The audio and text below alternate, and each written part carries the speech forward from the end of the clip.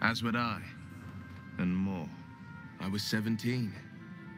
Father, older Raven Guard, had just been named a Grand Duke and was called away to Elturel to help settle a dispute. That's when the Cult of the Dragon made its move.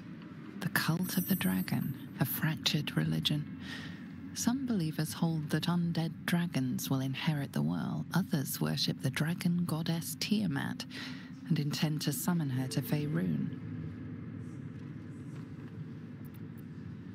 To conjure the Dragon Queen and lay waste to Baldur's Gate. A 10-day after Father left, I heard a whisper as I slept. Duskhawk Hill. The Queen of Chaos awakens. Go alone. I grabbed a rapier and set out. There wasn't a cloud in the sky, yet not a single star was shining.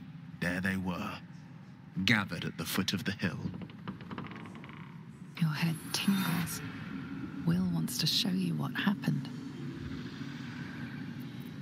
In the looming shadow of the mount, 5 groups of 5 figures each encircle a lofty totem. Atop each totem, a dragon's head is carved, and a massive orb held in its mouth.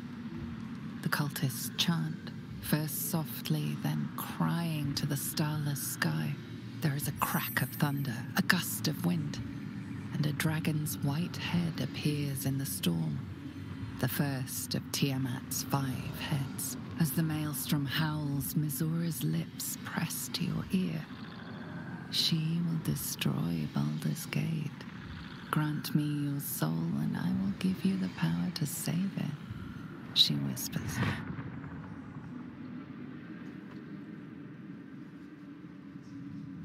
She read the terms while 2 devils stood witness, and I said yes. 1 soul for 1 city. She didn't. She came on order of her mistress, Zariel. Tiamat made a play for power. Zariel had other plans. That was the most Mizora's ever said. All that mattered was that she got her prize. Another pet added to her warlock menagerie.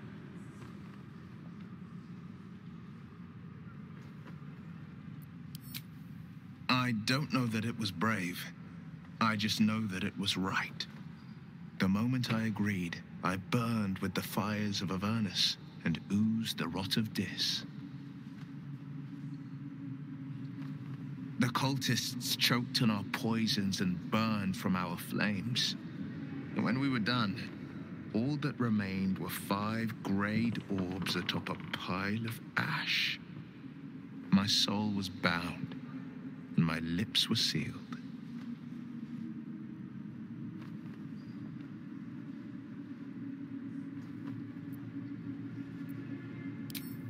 I don't know that it was brave.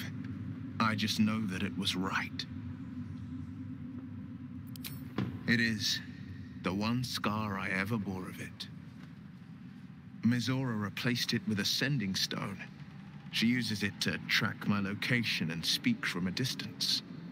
I could flee to the spine of the world or the depths of the lower dark and still never shake her.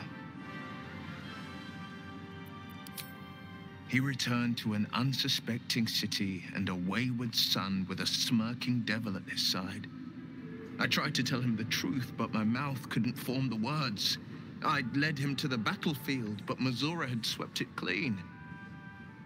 I showed him my stone eye, but he only turned away. After, he said only one word: go. So I did.